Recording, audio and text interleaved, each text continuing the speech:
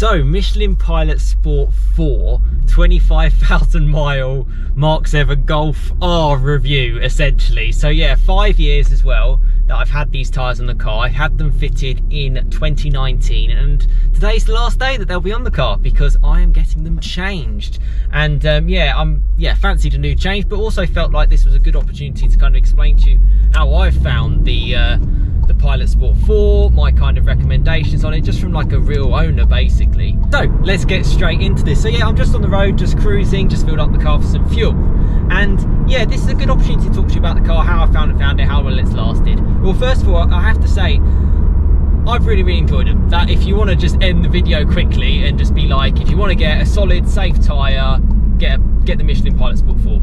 You know, I don't think you can really go wrong there. You know, Michelin are a very good, reputable brand. They offer a hell of a lot, and even though the tyres cost a little bit more than normal, the life that you get out of them is strong. You do get the mileage. I mean, my fronts on this, bear in mind this is a 300 brake horsepower car, probably got about 3.5 mil left. The rears have a little bit more, although I have uneven wear on the essentially on the inner edge of both rear tyres, which I'm hoping to get sorted by, so I love these roads, sorted by a four-wheel alignment, which will happen later today as well. And yeah, fingers crossed that solves it. I hope it's nothing else, because I have had a four-wheel alignment before. Shows how kind of important those things are. One thing that is a bit of a common misconception is just because you put the name sport in a tyre doesn't mean it's particularly sporty. Don't get me wrong, this is more sportier than I suppose your budget tyre. You know, this is a premium tyre at the end of the day, but I wouldn't say it's as premium, it's as sporty as the OEM kind of tyre that came with the Golf, the Mk7 Golf R anyway, which was the Bridgestone Potenzas. That certainly had a bit more of a sporty element to it, but it definitely didn't wear as well. These have lasted me far longer. In terms of comfort, it's all been good.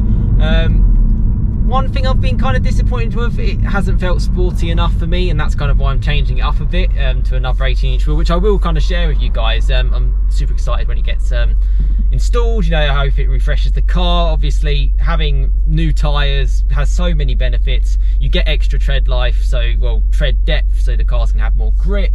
It's a newer tyre, it only came out in the last year or two, this one, and yeah, I'm looking forward to kind of sharing it with you and just kind of explaining what that tyre is going to be like as well over the future, foreseeable future of this car. So that's going to be exciting. But yeah, you know, the Pilot Sport 4, you can't really go wrong, and they still produce them today, even though the Pilot Sport 5 is out now, for various reasons, just because it's a very good solid tyre to kind of have.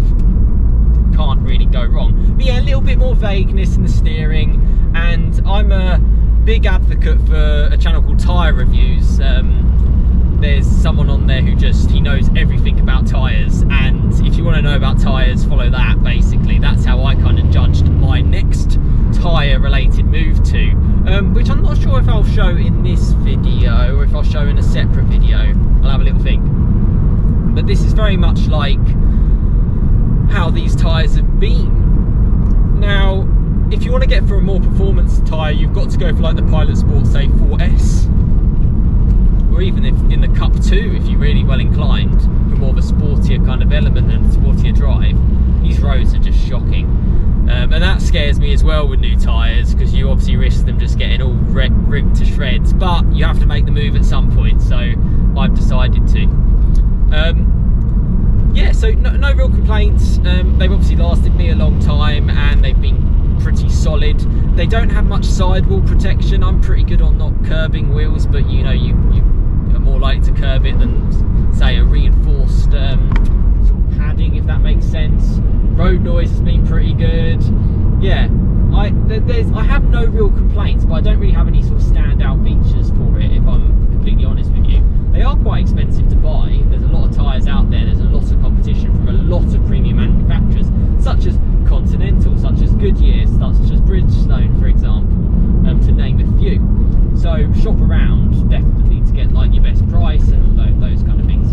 Now in the UK, we sort of have like, I think these kind of tyres work well. I don't think we're ever in a situation where you really need full winter tyres.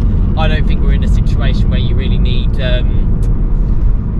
you know, full cup 2s, if I'm honest, unless you take it on track, full summer tyres. And I don't think you need that all seasons tyre either, because, you know, even today it's February 2024, I'm seeing 8.5 degrees. Normally tyres below sort of 5 degrees is when you're gonna probably need winter tyres, and even then it's few and far between. It depends how you drive, etc, etc, and if you get the tyres warm enough. So if you go on a long enough drive, your tyres will probably be warm enough anyway. So that's just my UK perspective. Rather than changing them in and out, I've just kept with sort of like a summer tyre, but not like a super ultra high performance tyre, just like a performance tyre. And I'm hoping with these next set I'm going to have a little bit more subjective feel on the steering, a little bit more fun as well, and that's unique to me and the type of car that I have. One thing about tyre reviews, they often test, even now on Mark 7 Golfs, normally it's the GTI, and yeah, I obviously have a Golf R, similar kind of platform other than the fact that it's 4-wheel drive. Yeah, it's kind of like a good back-to-back on what it's like. But yeah, one thing, definitely don't get taken in by the name. If you see something really fancy, it doesn't necessarily mean anything. And when a tyre is made, you have to have compromise in some areas. You can't have full sportiness, you can't have full comfort, you can't have, you know, you have to kind of give here and there if you kind of want it to get that all amazing balance, basically. So you just can't have it all in life. Sadly, that's just the case. I certainly can recommend it if you want it. You can't really go wrong. Key for me is the tyres are the most important thing you can have on any car, whatever car you got. If you had a Ferrari, I saw a Ferrari Purosangue just driving around, if it's got rubbish tyres on, it's useless. You're better off in a 10-year-old car with premium tyres on it. You know, it's so critical. It's the only contact your car has with the ground. It is critical, and I appreciate costs can kind of come into it as well. And I've often found if you get them in bulk, I'm getting 4 new tyres, for example, you can get a better deal, and that's kind of what I would recommend. Yeah, so that's all been important. One thing is tyre age as well. That's quite important. Like for me, I know my tyres are 5 years old, and funny enough, once they get over that kind of age, the tyre degrades and everything like that, so it's worth replacing. Now these have held up really well, I have to say, but it's been through so many different heat cycles and all sorts from just the driving that I do over the 25,000 miles, over the 5 years, that it's well worth sort of switching it up. Would I replace them like for like? No, I just want something different. I've had it for 5 years, I want to mix something up completely. Am I going for the Pilot Sport 5s? No, because although I considered it, they are actually really quite expensive, and I'm not a biggest fan of sort of like aesthetics, and I feel like they've got like a really nice fancy sidewall and stuff like that, and you know, if that's your kind of thing, yeah, I'm just more for what the actual tyre actually offers and the quality of it. That's why I have a Mark 7 Golf, because for me it's just all you ever need. That's kind of my kind of perspective on that. What have I gone for? Well, in fact, I think I probably will tell you, because I think I'll let you into a surprise, but a little bit of a summary on the Pilot Sport 4. Yes, I can recommend. Yes, they've lasted me really well. If you have any questions on it, this is a community channel, let me know in the comments and I will help you out 100%. The one thing that I did notice is in February 2024, if you want to get Pilot Sport 4, because they've been superseded by the Pilot Sport 5, you do have to pay a bit more somehow, so that doesn't make sense.